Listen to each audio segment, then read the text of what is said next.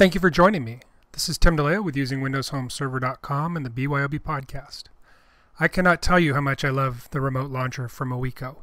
It is an amazing add-in and is something that I think all of us can use almost on a daily basis. One of the things that you can do is you can add in your own applications. Now for me, I just drug over my core temp folder to my videos folder, and what I'm going to do now is I'm just going to move it around. You can see I double-clicked on Explore. I can go to my videos folder, and there's my core temp.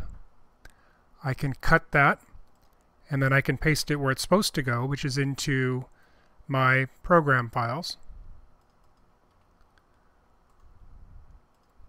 So there's my core temp, and you can see that it's here ready to go.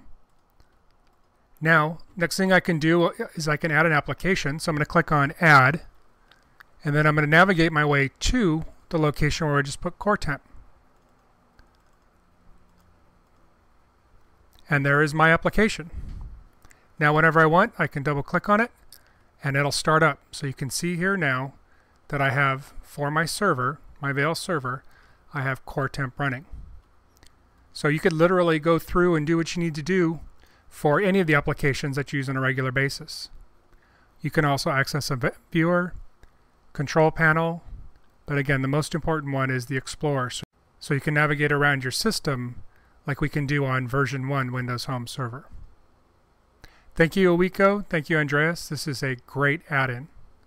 Again, Remote Launcher by AWIECO.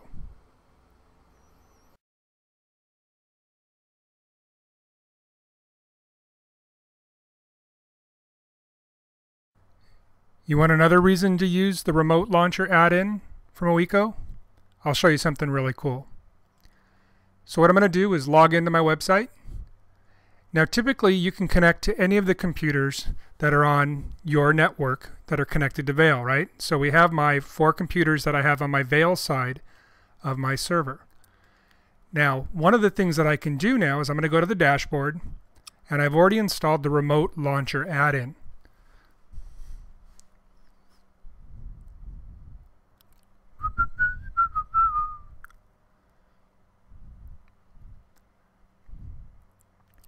Now my add-in has opened up, Remote Launcher. I have my application that I just added. I can go to Explore. Now what I'll do is I'll double click on here. Now for those of you that don't know this, I'm making my connection here again through the server.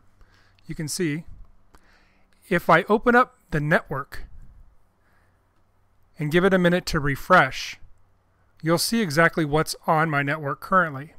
Now this shows any of the computers that are listed, any of the devices that are available within the network itself, not necessarily through just the connector to Windows Server codename Veil. So you can see here that I have HTPC2, that's the one that I'm on. I have my server, another component here I'm not going to talk about, and then I have HTPC5.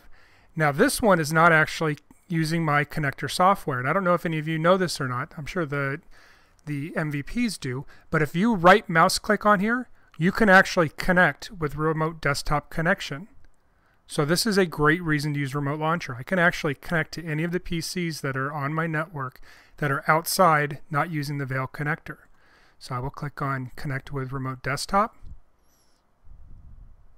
You can also see my HP servers there. That takes a little bit longer to identify, but again, I can do that. And now I'm using Remote Desktop Connection through my Remote Desktop Connection through my internet connection to my server. So this is a wonderful reason why you would want to use Remote Launcher. So now you can see that I'm now connecting from one computer to another computer to another computer, all through Remote Launcher and Windows Server codename Veil Beta Refresh. Say that 10 times fast. Andrew Edney. Anyways, check back with usingwindowshomeserver.com for the latest and greatest on the connected digital home. And thank you again to AWIECO for making 2 great add-ins, the Remote Launcher and the Wake on LAN add-in.